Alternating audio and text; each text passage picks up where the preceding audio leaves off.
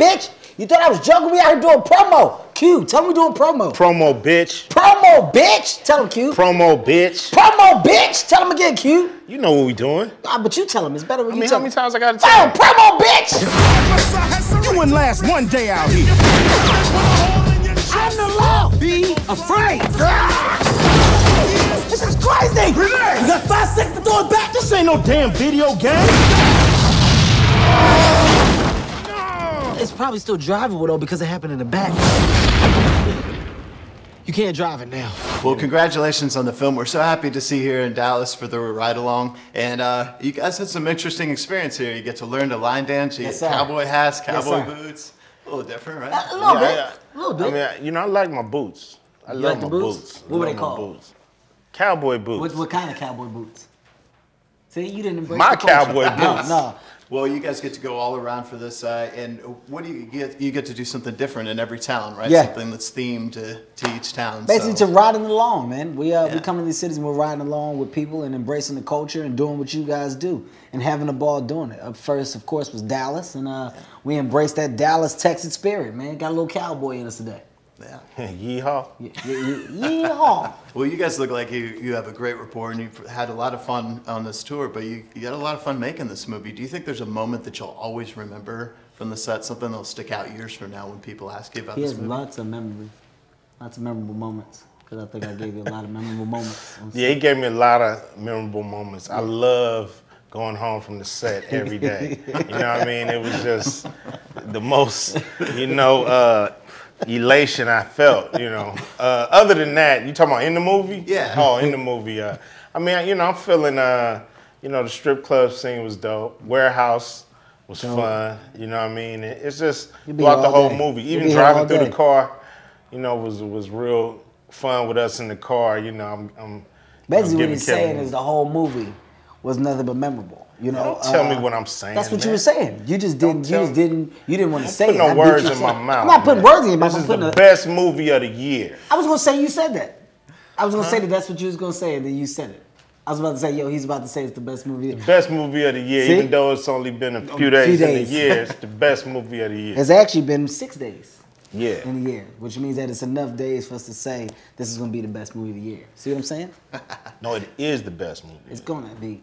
Because they haven't seen it Next yet. question. See what I got to deal with? I'm trying to. I see it. This is an attitude. Non-stop attitude. Man. Well, we've been asking people for the Drew Pearson show. Drew famously caught the Hail Mary pass, and we're asking people their Hail Mary moments in their life, something that that you'll where you just had to go for it and it worked out for you. Oh man. Hail Mary moment. I guess when I left NWA, I guess that was like huge.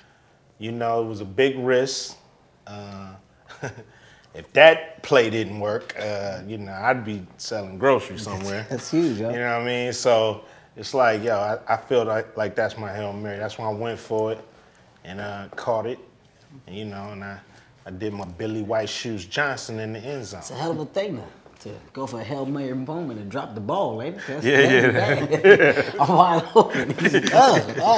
My moment. What was my moment, man? I'm gonna have to go when I quit selling sneakers at City Sports of Philadelphia.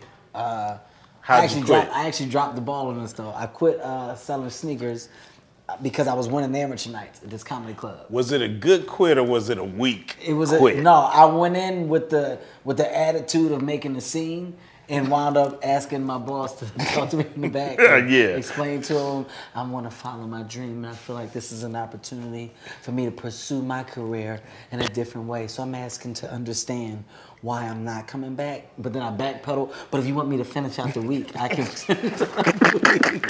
That's not a good one. I didn't quit. You're supposed to take 2 weeks off for vacation and then quit.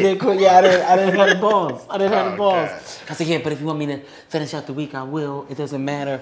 But after that, if I could just fully stay away and pursue my dream. They was like, you know what, Kevin, we love you here. You've been good to us. Just go. And I went. That ain't how it went. No, swear to God. They said, we seen that comedy thing, Kevin. Listen to me. We seen that comedy thing, Kevin. Listen, trust me, man. You want to stay here, man. You might be assistant manager, man. They all came to like my next amateur night, right? And I won, and I went back the next week, and they stopped the competitions.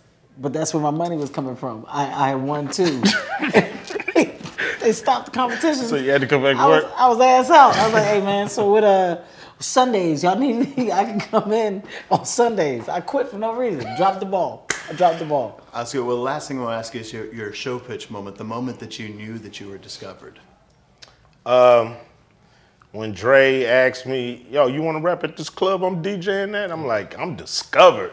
You know, and Dr. Dre asks you to rap somewhere, you discovered. That's dope. So, that's dope. So that's my moment of discovery. My moment, man, when I got embraced by the comedic forefathers. You know, I didn't get a chance to meet Richard Pryor, of course, but I had a run-in. It was in like a 2-week span when things was going good for me, and Eddie Murphy, Chris Rock, the kings of comedy. This is when Bernie Mac was alive, rest in peace. Literally within a 2-week span, these guys had talked to me and reached out in some kind of way. Yeah. I had dealt with all of them in a conversation. Everybody kind of put a stamp on, you're doing the right thing, man. Hey, brother, we going out for you. Jamie Foxx, hey, man, we see what you're doing out here. But it was all love. It was no jealousy. It was no, no side eyes. It was a bunch of pats on the back. So for me, that was definitely my moment where I said, this might be it for me. I think I'm doing the right thing. Good. Well, congratulations to both of you, and congrats on the film. See you next time. Thank you. Thank you.